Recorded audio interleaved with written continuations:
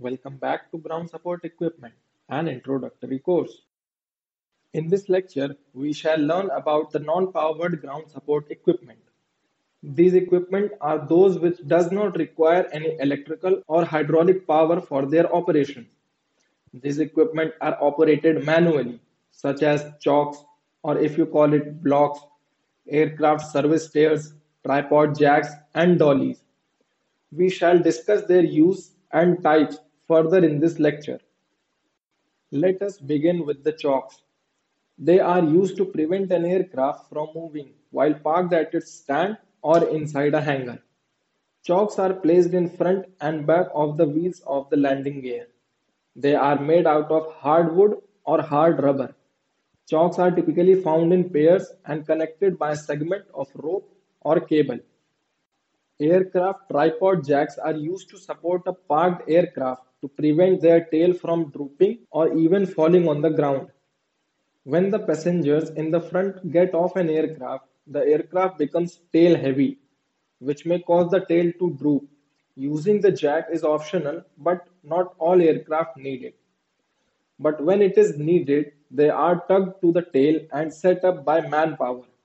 Once the setup is done, no provision to the jack is needed until the aircraft is ready to leave. Apart from it, jacks are also used for lifting the aircraft for the purpose of wheel change or maintenance. Similarly, aircraft service stair helps the maintenance technician for maintenance or servicing activities at the undercarriage of an aircraft or above the aircraft. There can be different designs of the stairs depending upon the use. They are also used for boarding of a passengers of an aircraft parked at a remote stand. Well, non-powered equipment does not need much explanation. They are simple and easy to use depending upon their availability and necessity at the airport.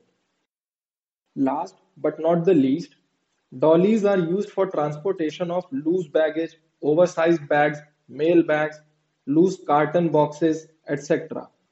between the aircraft and the terminal or sorting facility. Dollies for loose baggage are fitted with the brake system, which blocks the wheels from moving when the connecting rod is not attached to a tug. Most dollies for loose baggages are completely enclosed except for the sides, which uses plastic curtains to protect the items from weather. Dollies for unit load devices and cargo pallets are standard size flatbed trolley or platform with many wheels, roller bars or ball bearings protruding above the top surface for easy loading and unloading of ULDs and cargo pallets respectively. Since ULDs and cargo pallets rest on ball bearings, these dollies are equipped with hinges or locks to secure the position of the ULDs on them during tugging transportation. The aviation industry adopted ULDs to be lightweight containers and supporting platforms respectively, intended to be loaded onto aircraft and fly along with their loads. They need to be minimum in weight and thus do not have wheels or strong base structure.